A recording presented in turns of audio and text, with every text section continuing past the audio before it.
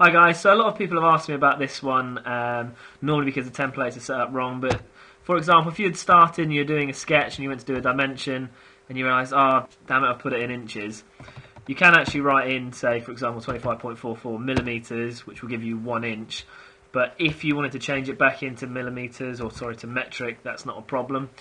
So if you go to Finish Sketch, and you've got your tabs along the top here.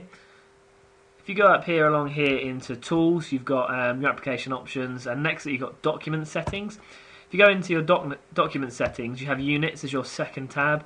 In there you can actually change it to millimetre, but of course make sure you change the mass as well to kilogram if you want to go back to metric.